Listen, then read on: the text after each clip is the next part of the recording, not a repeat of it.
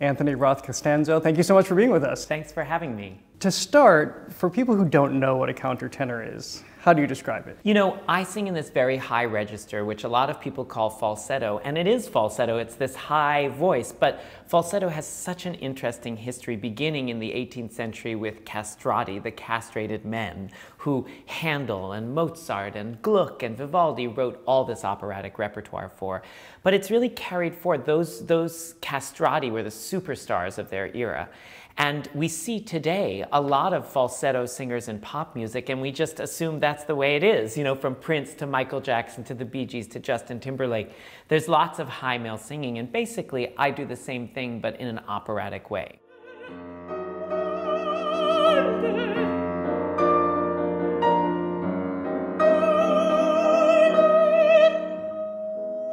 And how do you do that with your voice? Is it a reach to find it? You know, it's a little bit of a technique, but basically when you sing, your vocal cords come together and they vibrate.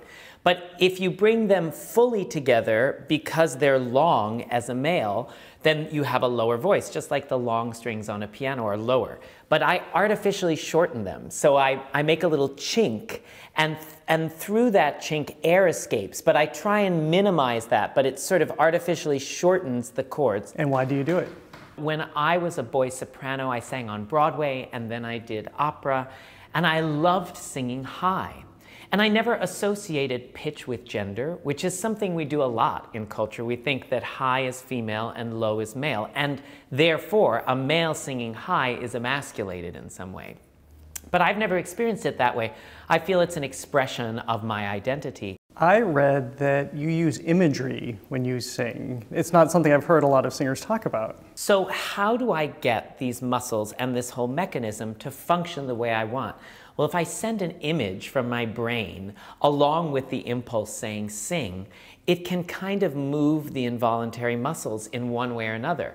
So sometimes, you know, you're singing and you go, that's it felt great. But how can I recreate that feeling? Well, let's imagine a flower blooming, or let's imagine, you know, an oar going into the water, or something like that. And if you use that imagery, it actually trains your imagination to control those muscles a little better. Then I wonder, when you're performing, how does that coalesce with acting? Absolutely. You know, I think that acting is the foundation of what I do. And every musical choice I make is based on the drama or the story that I want to tell. Even if I'm singing Philip Glass and there are no words, I still want to tell a story. I still want the audience to experience an emotional reaction to the sound that's coming out of me.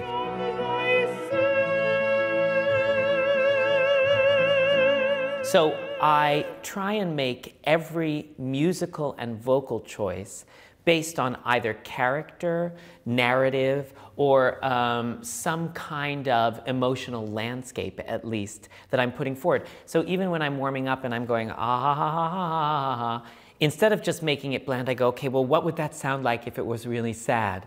Ha, ha, ha, ha, ha, ha, ha, and it changes the nature of the sound.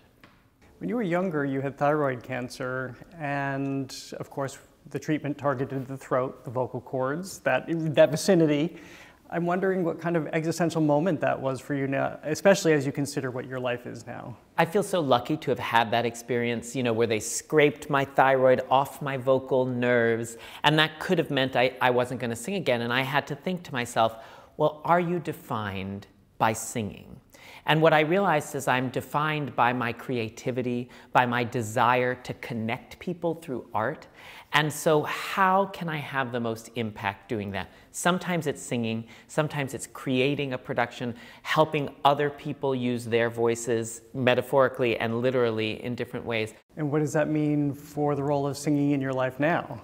Well, I love every moment and every day that I can sing. I love the act of it, and I love the catharsis of it from my own experience.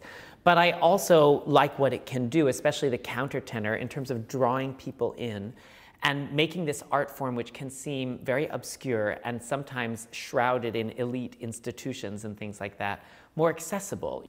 I suspect that's where an Octave Apart comes in. An Octave Apart is a show that I created with the incredible trans cabaret legend Justin Vivian Bond. And it began because I wanted to find a sort of exhilaration in classical singing. Sometimes it feels very pure and very beautiful, but where's the exhilaration you get in a rock concert? So in the image of Julie Andrews and Carol Burnett at Carnegie Hall, Vivian and I created this show called Only an Octave Apart.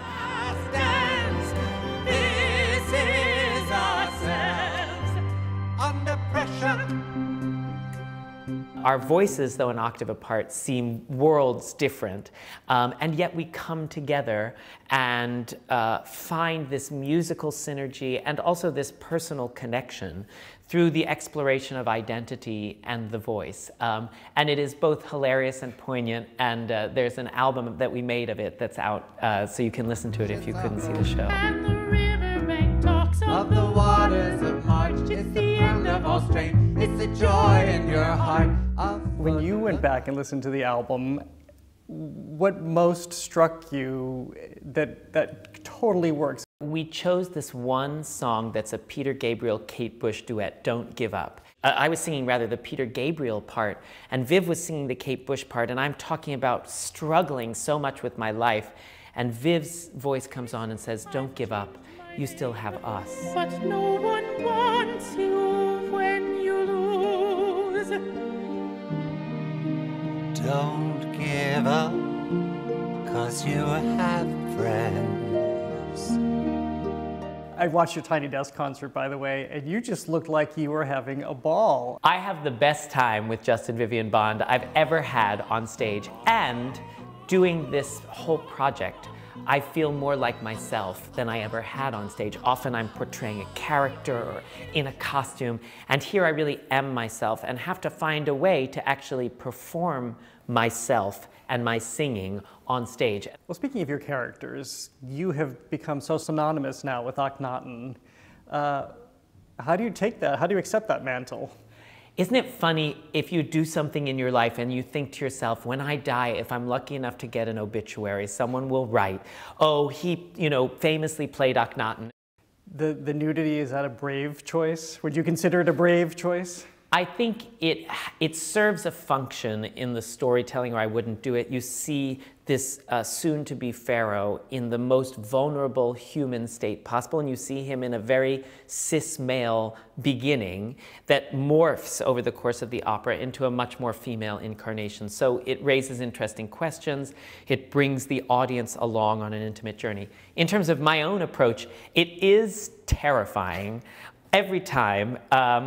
And so I guess there's an element of bravery about it, but there's also a sense of freedom. When you step on the stage, you accept that there's no going back because you're in front of thousands of people and you don't have any clothes on. So this is what it is, and then you let go. And instead of focusing people on the nudity aspect, you focus them on the kind of ritualistic aspect it can embody. So last November, you played Dracula for Boston Modern Orchestra Project. This is a piece written for you. What's that responsibility like? Well, John Corigliano is a composer I've loved since I was a teenager. I feel thrilled that he wrote it for me, and with a role that is so rich, so juicy, so vocally challenging.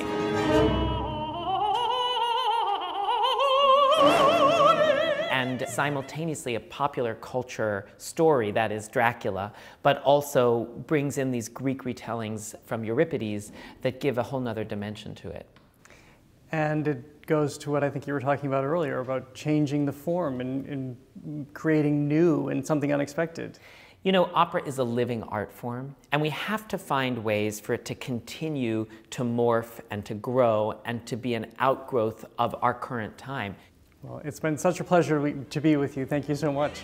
Thank you so much for a beautiful interview. Under pressure. Under pressure.